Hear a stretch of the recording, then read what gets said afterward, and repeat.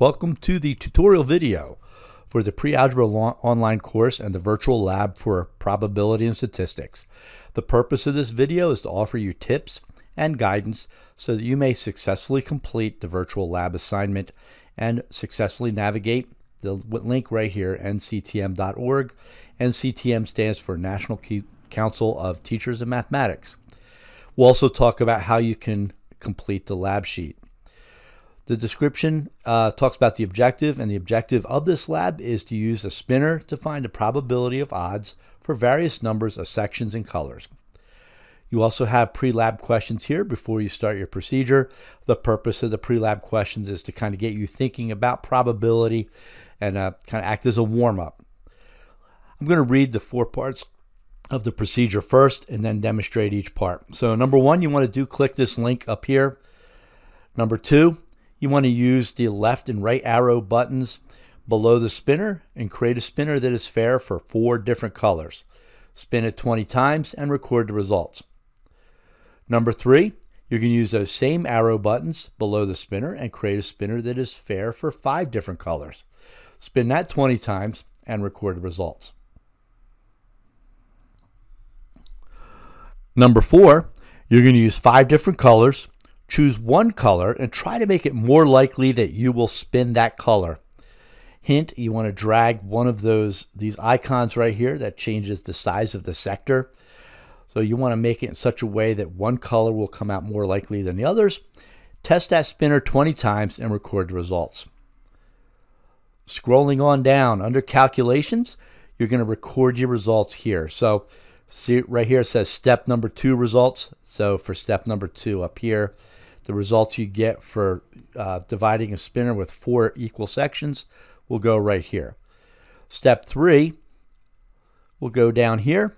Okay, when you divide the spinner up into 5 equal sections, you'll record those results here. And keep in mind you have 2 questions under each one for both step 2 and step 3. Step 4 is where you're going to change the size of the sector to make it so that one color comes out more often than others. And again, you will record your results here. Scrolling on down, we have some conclusion questions that you will also answer after you complete the experiment on the website. There are 6 questions in all. So now let's go back to the top of the lab sheet and let's take a look at the website and get started. So this is what the NCTM website looks like when you first get on. This activity is called the adjustable spinner. Here's the activity itself. We have number of spins. When you log on, it's going to say 0. This is the spin button. Skip to the end and reset.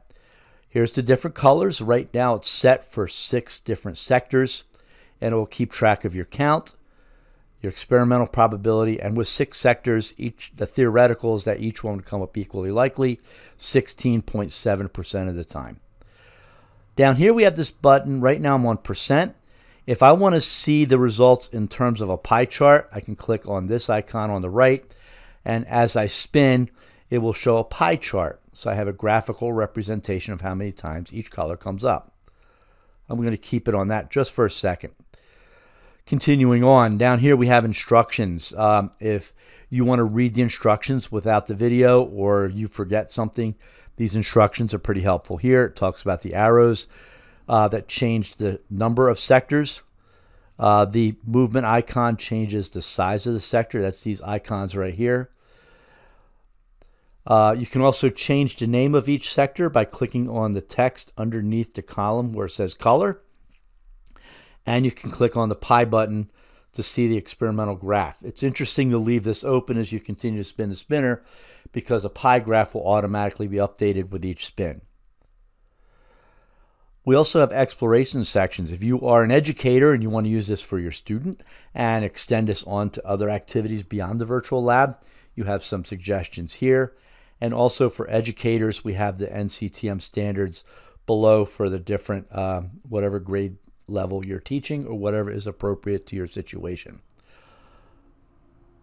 I'm now going to go back up to the top and we'll explore this a little bit. So the procedures, the second step says use the left and right arrows below to create a spinner that is fair for 4 different colors and spin it 20 times. So I'm going to use this left arrow here and make it so that it says number of sectors is 4 and it automatically has 4 equal sections. And I'm going to click spin, and you'll see an error message when I hit spin. Okay, you have to type in a number first. So I'm going to type in 20 because that's what's suggested on the virtual lab. Now I can hit spin. And the first spin is, it spins automatically. I'm not doing anything. It's just automatically going every couple seconds. It spins 20 times. So far you can see we've had 3 spins. It keeps track of the spins right here, number of spins so far. And the pie graph talks about how many sectors I have. You can see that spin is jumping right along. So I'm going to click skip to the end, and automatically jumps to 20 spins for me. If I want to see the percentages, I go down here to the bottom of the screen, click on the % button, and now it shows the theoretical probability on the far right, and in the column immediately to the left of it, it shows the experimental percentages. Okay, so they're pretty close to what the experiment we expected, 25%.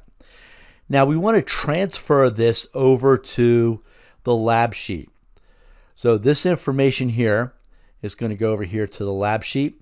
So down here I put down the colors and the number of times it was spun. Okay, so number of times spun would be count right here. Okay, so I put that there. Now as far as transferring this, there's a couple options you have. You can take a screenshot and replace this circle with your screenshot. Another option you have is you can go to your draw feature right here. Click on draw. And I can draw a line. I'm not really good at drawing straight lines, so that doesn't work for me very well. But I could draw lines through there. Let me hit undo. Because another thing I can do is I can click insert, go to shapes, and select a straight line. And draw a line right across using the insert tool. And again, I can draw to make the sectors match what was on the screen. Another option is that some students will hand draw the sectors and color them in themselves. All right, let's talk about the next step for step number 3. So I'm going to go back to the website, and I'm going to hit reset. So I click reset, and step number 3 says using the left and right arrow buttons below the spinner, create a spinner that is fair for 5 different colors. Spin it 20 times and record the result. So I go here, I click the arrow, so it now says 5, and I go ahead and spin it 20 times. And again, it's going to spin 20 times and show me what the results look like each time. Okay? When I finish that, I'm going to again record the results on the lab sheet for step number 3 down here. Okay, repeating the same process. And don't forget, there's 2 additional questions under each step. For step 4, what step 4 says, we're going to use the 5 different colors, but this time we're going to choose one color and try to make it so that it is more likely that that color will come up more often than the others, and test the spinner 20 times. So going back to the website, and by the way, the spinner's been spinning the entire time, so I'm going to click skip to the end. And there we go. So I would transfer these numbers over to the virtual lab. Of course, your numbers will be different. I click reset, and we're going to stay on the 5 sectors, but I'm going to grab one of these tabs, and I can move the tab to make it so that sector changes size. And this is up to you, okay? However you want to change this around and make it so the tabs change size, that's completely up to you. But you're going to change it in such a way so that one color comes up more often than not. And that's the purpose of step number 4. Again, you would record your results right here at step number 4. And then again, at the very end, you have your 6 conclusion questions. So that is a brief tutorial with some tips and pointers so that you can successfully complete this virtual lab and navigate through the website.